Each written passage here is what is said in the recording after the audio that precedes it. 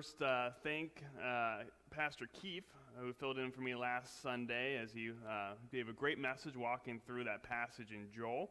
But if you remember, 2 weeks ago, I kicked off a series on the Sermon on the Mount, and I shared that these 3 chapters of Scripture here in Matthew 5 through 7 is kind of Jesus' introduction to his new way of life, to a new way to be human. And he talked about as his kingdom right here, where the good and right rule and reign of God is most experienced and felt and realized. And so the Sermon on the Mount is kind of his introduction to his administration. It's kind of like his inaugural address. He says that he's bringing a new administration in, this new kingdom, a new set of values that replace the old kingdom, the old way of doing things. Now Jesus is here to replace the old kingdom of this world with the new kingdom of God. And so we're finally going to get into the Sermon on the Mount this morning, as we did a little bit of Matthew 4 2 weeks ago. But our passage this morning is Matthew 5, verses 1 through 12. Matthew 5, verses 1 through 12. So feel free to pull them up on your smartphone or open up a Bible. Of course, we have what we call sermon notes in your bulletins that have that same passage in there as well, out of the NIV, which is what I typically preach from, and we'll also have it on the screen too. But however you get there, it's always good to have those words of Scripture right in front of you. And in this section of Scripture that we're looking at this morning, Jesus gives us some of the values and characteristics that he will teach and prioritize throughout his entire ministry. And so we're going to get started right with it. Here with verse 1. We're going to read the whole passage together to get started. So starting with verse 1, it says, "Now when Jesus saw the crowds, he went up on the mountainside and sat down. His disciples came to him, and he began to teach them. He said, 'Blessed are the poor in spirit, for theirs is the kingdom of heaven. Blessed are those who mourn, for they will be comforted. Blessed are the meek, for they will inherit the earth. Blessed are those who hunger and thirst for righteousness, for they will be filled. Blessed are the merciful, for they will be shown mercy. Blessed are the pure in heart, for they will see God. Blessed are the peacemakers, for they will be called children of God. Blessed are those who are persecuted because of righteousness, for theirs is the kingdom of heaven. Blessed are you when people insult you, persecute you, and falsely say all kinds of evil against you because of me. Rejoice and be glad, because great is your reward in heaven, for in the same way they persecuted the prophets who were before you.'" The word of the Lord. Well, these ideas right here in these 12 verses, they continue to get unpacked throughout the rest of Jesus' ministry. That he'll tell parables about these characteristics. He'll challenge those people who don't live these things out. He'll draw near to those who do possess these specific characteristics. Of course, he himself, he perfectly embodies them, and eventually he gives his life as a substitute for you and me who fall short in every single way of these characteristics. And he also will send his Spirit to empower us to live into them as well.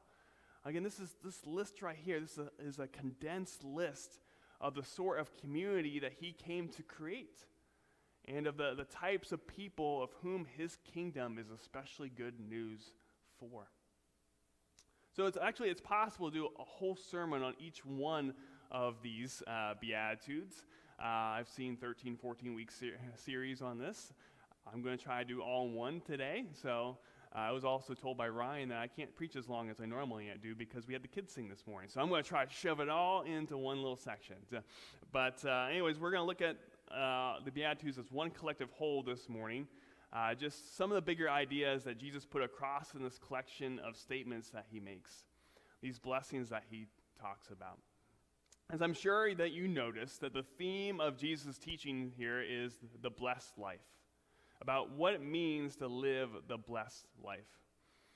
He uses the word blessed 9 times in just these 12 verses. And this section of Scripture, like I said before, is often called the Beatitudes because of the Latin word for blessed or happy. The Greek word for blessed is makarios, which literally means happy. Makar is the Greek word for happy. It kind of means the state of well-being. It corresponds to the Hebrew word shalom, which we talked a lot about 2 weeks ago, which is that right relationship with God, with others, with self, and with the rest of creation. So all those ideas are involved with this idea of the blessed life or the happy life. Again, there's a lot of different English words that we could use here. We could use the word happy, that Jesus is talking about happiness. How to be happy and how God's kingdom changes what we otherwise tend to think of as the way to happiness. We could say that he's talking about joy, or that he's talking about contentment, or he's talking about the good life. There are nuances to all those English words, and some people love to debate that happiness is different from joy, and I feel like I've touched on that before in our Philippians series a few months ago. But today I just want to dodge all that discussion and simply say that Jesus is talking about all of that stuff. He's talking about the state of well-being, whatever you want it to be, whatever word that you use. The blessed life is the life that you want. He's talking about a sense of rightness and feeling okayness of life. The state of well-being that you and I both want for our lives today. He's saying, because of my coming and the kingdom of God being brought to bear on this earth, that this is what the good life looks like. This is what happiness looks like. This is what joy actually looks like. This is the blessed life here. That's the big idea of these 12 verses. So let's think about it like this. What would you say are the ingredients for the good life? What would you say are the ingredients for a good life? If you were to ask the typical person this question, what do you think would be the answer? What would you need to be happy? Based on how we talk and how we act and think, what would that answer be? What would you say are the ingredients for a good life? I think most people would say for a good, full life that you would need love, that you need acceptance and approval, friendship, a group to belong to. I feel like most people would say that maybe you would need enough money. Maybe it's being rich, or maybe just having enough so you don't have to worry about money anymore. It's just some level of material comfort. Maybe it would be the ability to do what I want when I want to. Like, I'd say you need some measure of power and control in your life.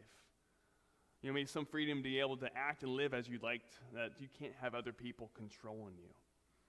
I think many people would say, in however many words, that you have to love yourself, that you need to accept yourself, or you need to have a positive self-view or good self-esteem.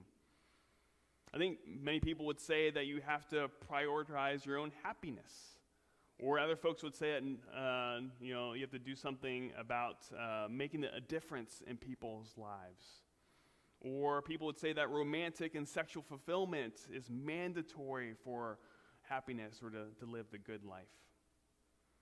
And I think many people would tie happiness into that certain quality of life where overall there's health and there's stability and circumstances are favorable. And these are a lot of the times when I see pictures on social media where it's saying someone's living the blessed life.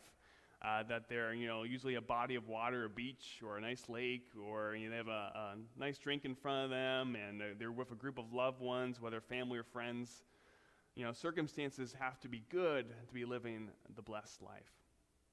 In other words, if a typical person put together their own list of Beatitudes, it would sound more like this.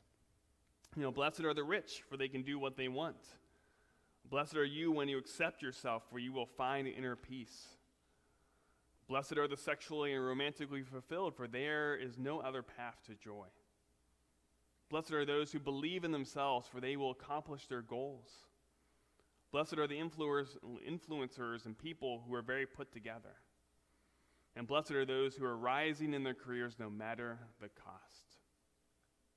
If you look, these things tend to be what teachers and self-help folks talk about and they sell. It's this idea of, helping you accomplish these Beatitudes, how to accumulate wealth, how to be a better leader and an influencer, how to make friends and influence people, how to do self-care and prioritize yourself, be proud of who you are and where you come from and what you're capable of.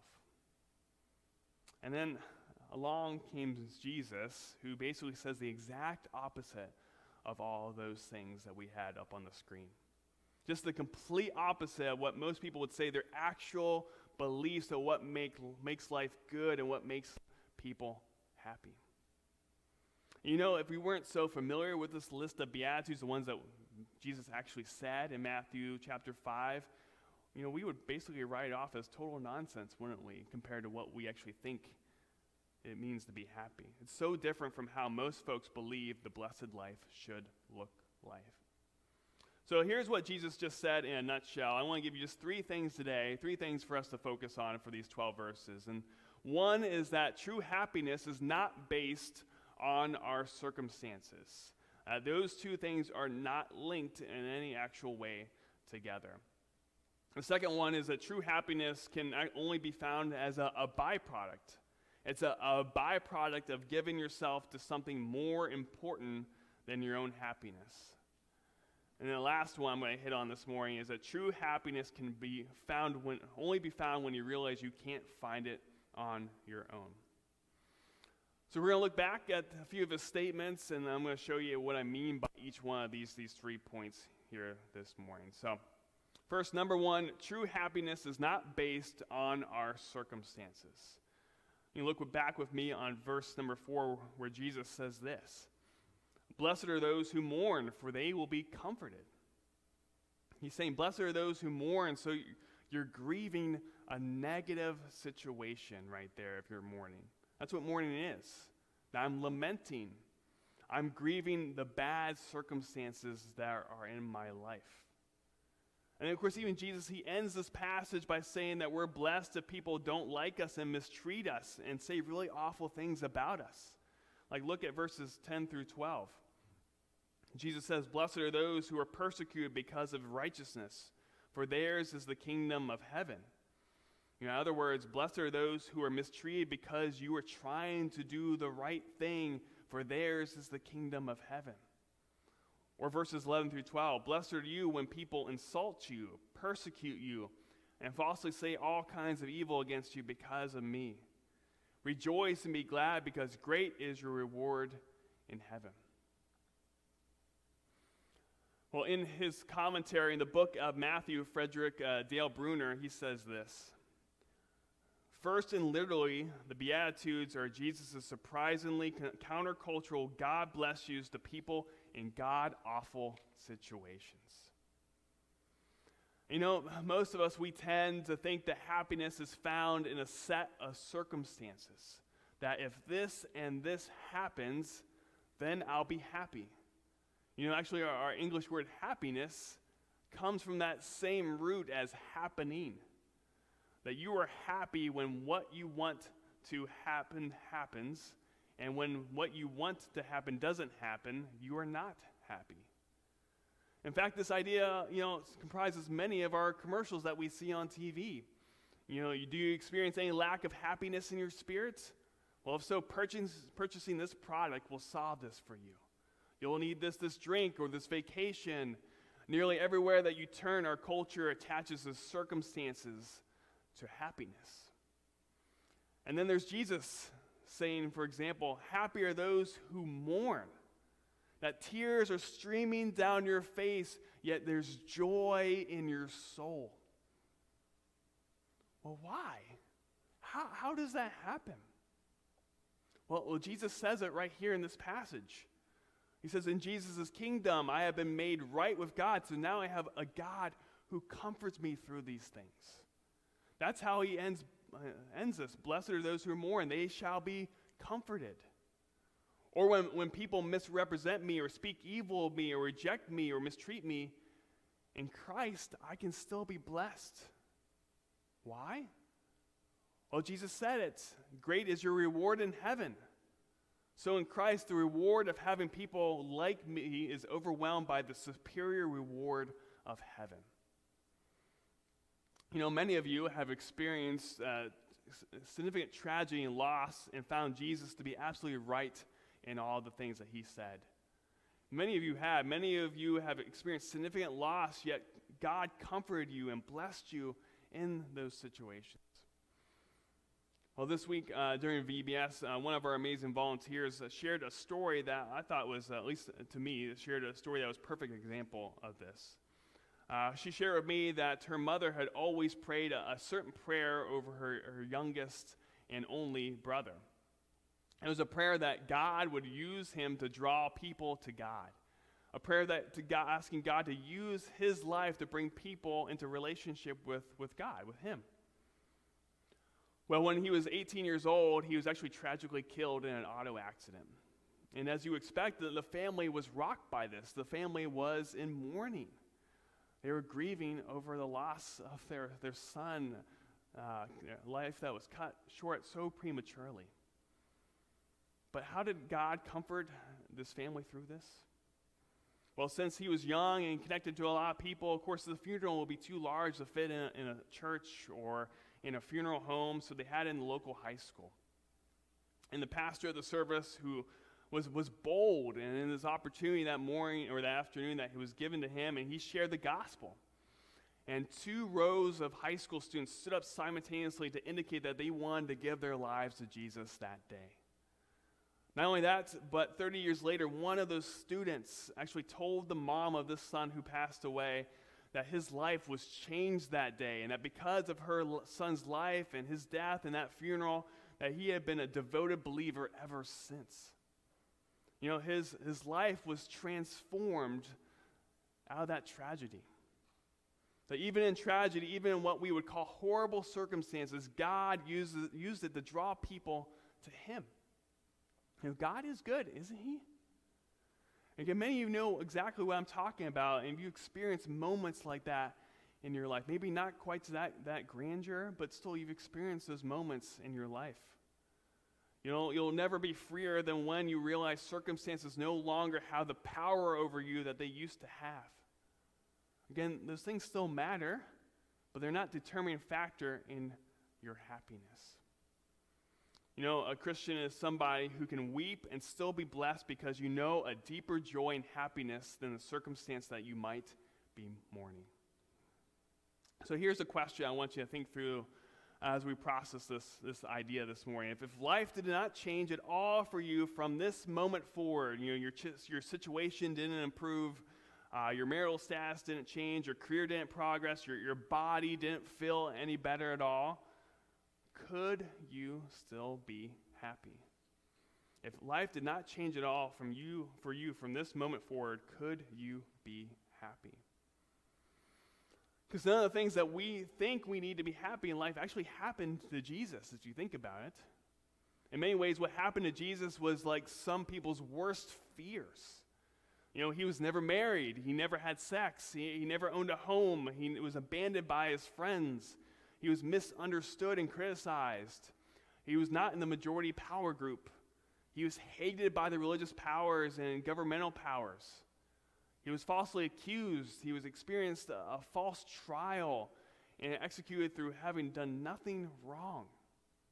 You know, Jesus, he lived a god-awful life, and he's literally the most God-blessed human who ever walked this planet. According to Jesus, happiness is not rooted in a set of circumstances, but the result of being in a right relationship with God. So that's the first thing that we learn in the Beatitudes. The second thing is that true happiness can only be found as a byproduct. Can only be found as a byproduct. Happiness is a byproduct. You can notice in these 12 verses that Jesus does not say, "Blessed are those who pursue blessedness." You know, he doesn't say, "Blessed are those who seek blessedness." He says, "Blessed are those who seek something else, something higher, something more worthy." Things like righteousness or mercy or peace. This is one of the ways that we tend to get totally wrong, just absolutely totally wrong. How often are we faced with a decision and some well-meaning person says, "Well, you just have to do what makes you happy."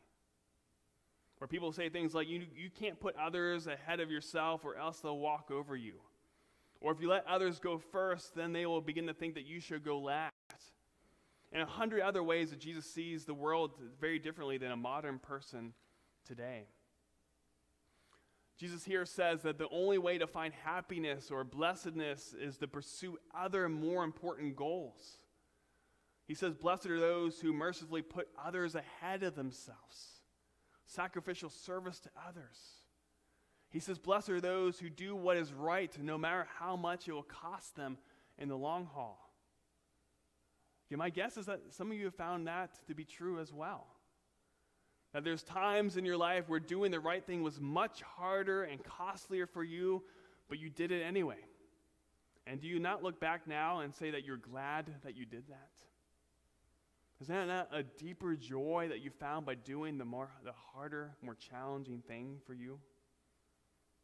I'm sure also there were times where you said, okay, this thing is the right thing for me to do right now, but if I do that other thing, the not right thing, I think it's going to make me happier right now. So you chose to do that thing instead.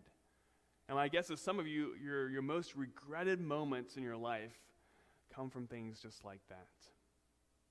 Your own happiness is not a high enough goal to live for. And if you pursue it at all costs, it will actually leave you emptier. If all you do is what's best for you, then you'll never find what's best for you. If all you do is what's best for your family, then you'll never find what's best for your family. Blessedness can only be found as a byproduct of pursuing something more important. So again, that's the second thing that Jesus has for us. And then number 3 is that true happiness can only be found when you realize you cannot find it on your own. Again, true happiness can only be found when you realize you cannot find it on your own. The very first Beatitude actually states this. In Matthew 5, verse 3, it says, blessed are the poor in spirit, for theirs is the kingdom of heaven. So who gets the kingdom and all of its blessings? Jesus says it's the poor in spirit. There's actually a couple of different words for poor in Scripture. There's one word that for poor that means kind of needy. It means like living paycheck to paycheck. Well, the other word means actually totally destitute. There's no paycheck at all. It is the strongest word for poverty, and that's the word that actually Jesus uses right here. It means the poorest of the poor, the lowly, the marginalized. It means the outcast of society. It's the despised. Actually, this Greek word for this is actually an onomatopoeia. The word sounds like what it represents. And so the Greek word actually sounds like you're spitting when you say it. I'm not going to try to pronounce it, or I'm going to spit all up here. But when you pronounce the Greek word that Jesus uses there, it sounds like you're spitting because that's who we're talking about here. These are people that are actually spit upon because of who they are. These are the kind of poor that Jesus is talking about. Those despised for how weak they are. So this word for poor in spirit means not just that you fail, but that you feel that you're a failure. It means that not just that you lack, but that you feel that you lack. That you deeply understand that when you're poor in spirit, that you lack the resources in yourself to face life's challenges. And Jesus says that there's a blessing that comes with realizing this about yourself. Great things happen in a person's life when they realize they don't have what it takes and they turn to God for help. Allow me to give you just a kind of overly simplistic illustration of this. Well, the other week, I was playing with building blocks with my son Isaac, who's 2 years old, and there were some blocks that were stuck together that he wanted separated. So he grabs them and he fumbles around with them what seems like a lifetime for me. And while I'm there watching, this would literally just take me 2 seconds to do. And finally, Isaac, he realizes that he just can't do it on his own, and he just gets upset. He's getting frustrated. He's getting angry that he just can't do it on his own. And he looks over at me and realizes, I might be able to help. And he says, Daddy, help. And he hands it to me, and I took it apart just immediately. Sometimes you and I are like a 2-year-old child sitting beside the almighty sovereign of the universe, just trying to do something on our own strength while he is ready and waiting to move on our behalf. Now, of course, one of the many ways that this illustration I shared falls short is that my job as Isaac's dad, a great way to say this on Father's Day, is that to help him learn to do things for himself. My goal is to move him to where he doesn't need my help as much. But now God does not intend for you to eventually stop needing him and move out of the house at all. Our position before him, no matter how long that we've been a follower of Jesus, is a continual need, and his desire for us is to have continual help by his Spirit. That we have his power at our disposal. We simply just step into our need and step into our lacking. The problem is that the kingdom of the world does not value poverty of spirit, though. That we value being strong and proud. We value believing in yourself. We say, you're stronger than you think. Your voice is important. Your opinion matters. Rise up. You have to love yourself. Accept yourself. So as long as you believe that your greatness comes from within, you can accomplish any dreams that you have. But then Jesus comes and he says, no. In order to belong to the kingdom of God, you first have to be poor in spirit. To be poor in spirit means to say that my problems are beyond me, that I cannot save myself, that I need help. I'm not competent to deal with my own problems in life. Again, this is the number one requirement for entering the kingdom of God. You know, you cannot come to Jesus as if he's like some sort of self-help enrichment course. You're like, I can do it. Jesus can just help me along with my life. If you're thinking my life is just lacking just a little bit of friendship, so let me see if Jesus can help, it's not going to work. If you're thinking, I basically like my life, but I do sense some emptiness, and so there may be some religion or spirituality could be what I'm missing, that's not going to work. Or if I want my kids to have some moral foundation, so we're at church for them while they're young, that's not going to work out. That's not how Jesus operates. He's not going to do that for you. Jesus doesn't simply help. He saves. He redeems. He transforms. He delivers from one kingdom to another kingdom altogether. He ushers in a reversal of the world's values. He flips everything on its head. So if you're thinking, I've got to get to church or get right with God so that he'll fix all my circumstances in life, like he'll give me a spouse or a job or ease or comfort in my life, then you're missing the whole point. He wants to give you himself in a way that you can handle not having any of those things in your life. You can apply this principle across everything that we do in our Christian journey. Those who feel capable on their own as parents will not experience the power of God in their parenting.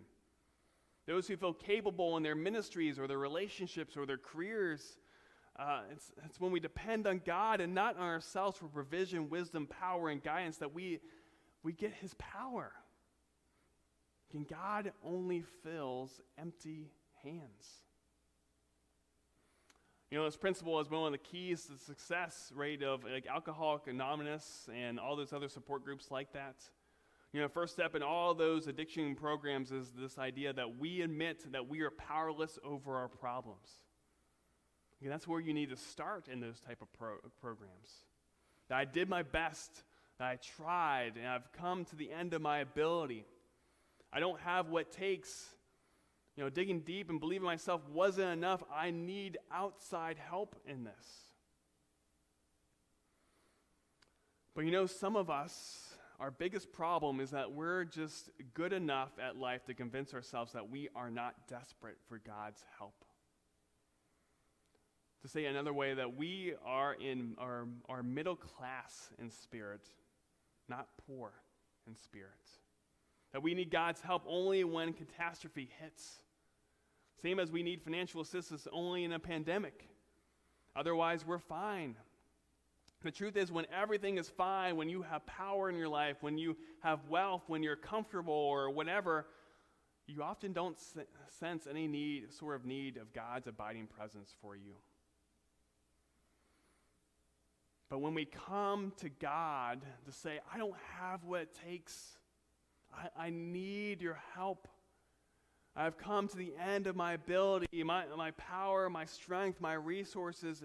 I'm out. Can you help me, God? That is when God accepts us who we are, and that's when God fills our empty hands. So another question I want us to process here this morning before we close is the question of what's one thing you can do this week to practice a posture of being poor in spirit? What is one thing that you can practically do this week to move from being middle class in spirit to being poor in spirit? You see, Jesus repeatedly says, I'm not here for people who think they don't need me. I didn't come to call the righteous, but the sick. Those are the people that need a doctor. And when we come to Jesus empty-handed, we get him. That's what makes sense of all the Beatitudes that we read here this morning. That when we're poor in spirit, Jesus comes near. That when you mourn, Jesus comforts us. That when we thirst for righteousness, Jesus supplies it. That when you're pure in heart, God doesn't stand against you. That when you make peace, God is a party to it. That when you're persecuted, when you're spoken ill of, when you're mistreated, Jesus is with you. Or as the psalm says, at his right hand our pleasures are forevermore. Again, this right here is what the blessed life looks like. The blessed life in Jesus, the new kingdom. Would you join me in prayer?